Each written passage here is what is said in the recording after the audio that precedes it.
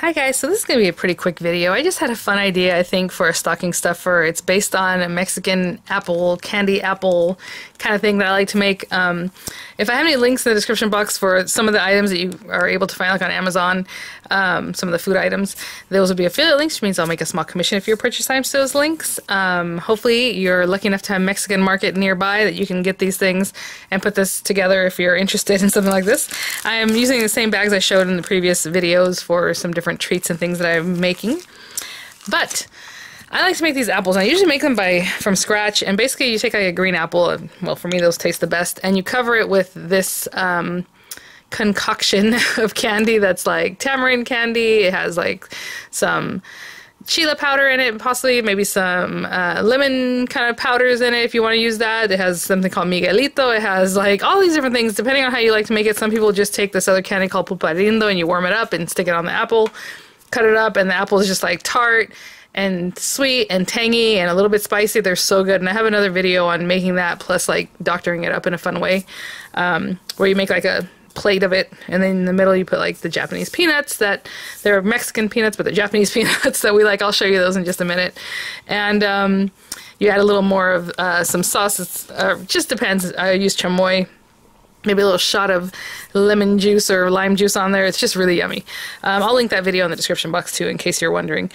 But I thought about this. I'm like, you know what would be cute if for like a little stocking stuffer is if each kid was also given one of these to make their own. So they have these things called forritos. I've never really tried these because, like I said, I make them from scratch, but it seems like people like them.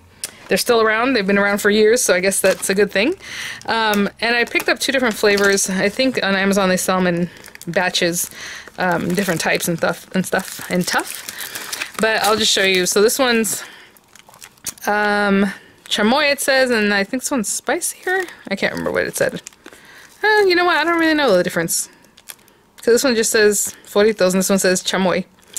Well, either way. Paso de caramelo, sabor tamarindo. Okay, this one's more chamoy flavor, this one's more tamarindo flavor, but I have a feeling they're going to be about the same flavor. It doesn't matter. So, for me, each one of these little things, it's already packed up, and as you can see, it's kind of like a paste. You're going to kind of warm it up as you work with it. You're going to wrap it around an apple.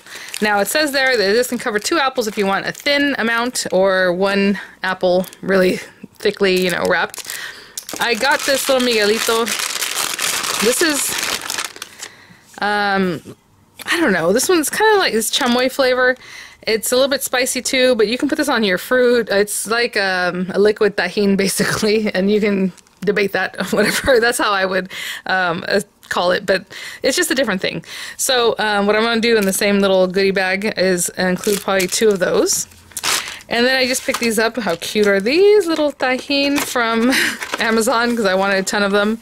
And there are 40 of these little guys, so I'll probably put 2 in each pack, because you can always do with tajin. You just have it in your purse and sprinkle it on everything. But really I put on fruit. So I'll put a couple of those. And then I also grabbed these peanuts. Now, I did not know what these peanuts were going to look like in real life because they come in different sizes, and it was very hard to tell on Amazon the sizing, so I think I got the wrong size of this, but I do have a right size on order, only because I didn't want to go back to the store and get them because I have Mexican markets all around, so I could buy them there. But I got these, so Japanese peanuts. Now, as you can see, these are really big. I think they're even bigger than the bag. So I might have to hold off, or if I can bend these, maybe it's just going to be a bag full with this too, you know, who knows. You can never have too many of these, but I mean, maybe you can when you can't get them in the bag, right? So I'll have linked the size that's smaller, but if you want to see these, because these are so yummy, I mean, fine. But I do have smaller bags on order. So for now, we have the Miguelito, we have this guy, and we have little bottles of tajin, and then I'm going to put smaller bags of those peanuts I just showed you. But basically, they're called Japanese peanuts. If you had Japanese peanuts before, they have like a thick coating on them. They're so good and crunchy. So these are similar, but they're coated a little bit differently. So it says cacahuate estilo japonés, right? They're just a little bit different the way they make them for like the Mexican markets or however. So really good. And then I'm going to wrap this on here, and I have a little clippy I'm going to put on there. But I also want it to come with some instructions. So, you know, my nieces and nephews, my kids, obviously I'll have my kids. I think even my niece and nephew knows how to make them already. But I'm going to put in here some instructions, and then, of course, like I said, the peanuts. And like a little tag that says something about it. So right now, when we cut to the next scene, I'm going to show you how I typed that up and printed it, okay? And I'll be right back. Okay, guys, this is probably the least thing that I need to show, but I just want to show you guys how, what I did to write up the little info. Okay, let's open that up, and let's open it really nice and big. Okay, so this is what I did. I just made a table with 4 inserts. So I insert a table, you know, if you're using something like this, you go insert, and then I did table, and then I selected, you know, 2 by 2, basically, sorry if I said 4 before, 2 by 2, so that there's 2 this way, 2 down, and then that popped in there. And before I had done that, I had actually written up one of them, so then all I did was copy and paste it into the squares, right, the 4 areas. So it just says Chamoy apple kit, and then I just put instructions to make your yummy apple. And step 1, wash your hands. Grab a clean apple, green ones taste best, you know. Step 2, open the Miguelito Chamoy and apply a little all over the apple. Again, if you don't have that stuff, don't include that step because it's not necessary, but I think it makes it easy too. It gets on your hands, it kind of manipulates the forito, the little cover, better. So open the forito, you can make 1 apple covered in thick coating or 2 apples covered with less. Just apply the forito to the apple like if you were covering it with Play-Doh, which is not something we do all the time, but you know what I'm saying. It's just, I think people can relate to that more than trying to explain to take off pieces and kind of, you know, get it on there. But anyway, step 4, sprinkle the apple with tahini or sprinkle tahini on a plate and roll the apple in it, and you're all done. And the optional thing is to cut up the apple, arrange it nicely, and then place the Japanese peanuts in the center and top with more Miguelito, chamoy, which is really yummy. Actually, if you put a little splash of lime juice too, that's good. And then the second one comes up. So I'm going to print this on cardstock and let it go. But I think I'm going to put that information on the inside of the package. So over here, I need at least 9 of these. So let's say 10. So now I'm going to insert another table. That is, hold on. I'm actually still in the table. That's what happened there. That's why it's acting funny. I think here we go.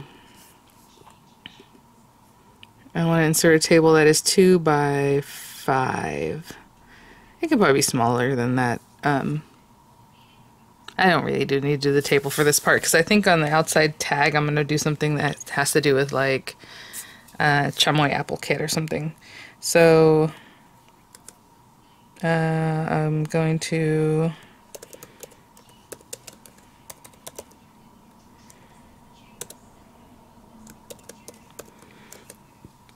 going to highlight that, and I'm going to mess with the font. Okay, so I'm just going to kind of find a fun font. That font's not bad. American Typewriter, it's actually really cute. And then, oh, condensed bold. How about bold? That's cute. And then make it bigger. Probably, let's say 25. Let's see what that looks like. And you know, I'm eyeballing this. I have no idea what this is going to look like when we actually print it out. And I also want it centered. So I'm going to kind of play with this a little bit. I mean, this is something you guys can obviously do on your own. I'm going to copy and paste that into each little bit here, and I'll be right back. Okay, one thing I will show you guys, and I don't know why this is or what happens here, but to get rid of the border, and this is how I do it because I'm old school, I just highlighted, you want that little arrow. It just depends on what, you know, I'm using Word, what you're using, but I can click on borders and shading, and this is the easiest way I can find to get rid of the lines. I don't know why, I always have a lot of trouble with that, so I just say none, and then okay, and those lines go away. Because all I wanted it was to be gridded kind of right. I'm not going to print this third page because it has nothing. So in my printer, I'm going to put in some cardstock, some white cardstock, and, you know, we can do color in the lettering, but I hardly ever do that. So I'm just going to print everything. I do need a couple copies of this. I only need one copy of this one, so I'll probably just send it to print. Obviously not forward and back or whatever. It needs to be separate pages. And I'll have printed out as many as I need so we can put our little baggies together. Okay, so I just want to show you kind of how I do this part of it. I did the exact same thing with this. Like I said, I inserted a table. I had my words, and then I just kind of manipulated them that way. I don't know when I copied and pasted this, it went over here and it wasn't centered, you know, like this kind of thing. And then when I copied and pasted the rest of them, those were centered. So this one I had to justify right. It was justified left, so I had to center it. But the rest of them copied and pasted just fine. So who knows? Anyway, all right, so I'll print these out and we will finish up our project. Okay, guys, so I printed up those pieces. Let's get this to the side. And what I'm going to do is these little guys, I'm just going to cut them up with my little decal edge trimmer just for fun. And I'm not even measuring these. I suppose I could. That way I can cover them with another little... I'm going to put another piece of paper behind these, maybe like red, make it a little more festive. But for now, I'm just going to cut them down. And then all I'm going to do is... I can just glue these on red paper and then just eyeball it again. And trim that down around the edges, you know? So like this piece, I'll take this. I need to get some red paper, but let's pretend this is red. And all I'm going to do is just glue them on, give them a little bit of spacing, and then just cut around them. You know, once it's glued, bring it in here, cut it down, and I'll have a little tag that says what is in there.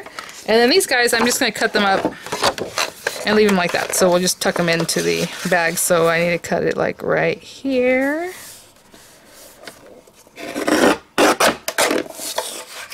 So the instructions are cute. I just thought it was a fun idea because they're so good. And right now is a fun time to have a little project too. And it keeps. They keep for a long time. All those ingredients that are in there aren't anything, you know, obviously the peanuts, but they all keep for a while. So I think it'll be lots of fun. So I'll pop this in here and I'll cut the rest of them up and I'll be right back. I'll show you real quick what I was talking about. Like these are glued on here now and I'll just come in here. A little of that edge off. Let's push that through there. They're still wet. I literally just put these on here. And maybe trim that off. I'm not looking for perfection here, but I can trim it down a little bit if I need to. Fix that up a little bit. Cute. Cut this one right in half. And that way you don't even have to like measure anything if you don't want to. I'm not, like I said, looking to keep them all the same. That part doesn't really matter to me. How cute! Even being a little messy like that, I think it's fun.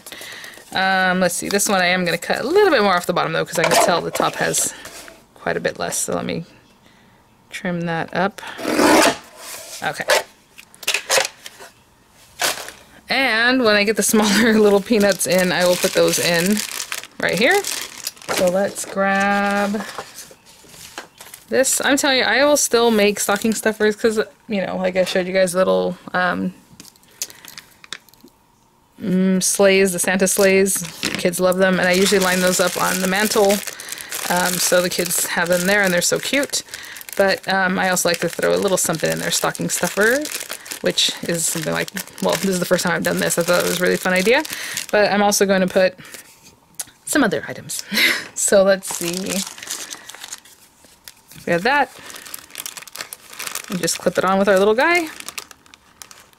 I think it's really cute. Oh my gosh. And then with the little pack of peanuts, it's going to be even more adorable. So just another quick idea, a different type of taste, and hopefully you guys try out, even if it's not for a little Christmas stocking stuffer. It's definitely really fun to try out and to eat them, and people go wild with these things. So, all right, guys, thanks for watching, and, you know, have a very Merry Christmas if I don't talk to y'all until afterwards. But I do need to draw some names for the giveaway that I'm just finishing up. It ends tonight on the 22nd at midnight for the Bodabra and some other goodies I'll include with the Bodabra. So if you haven't seen that video, go check it out. It's not here. Please don't say enter me here.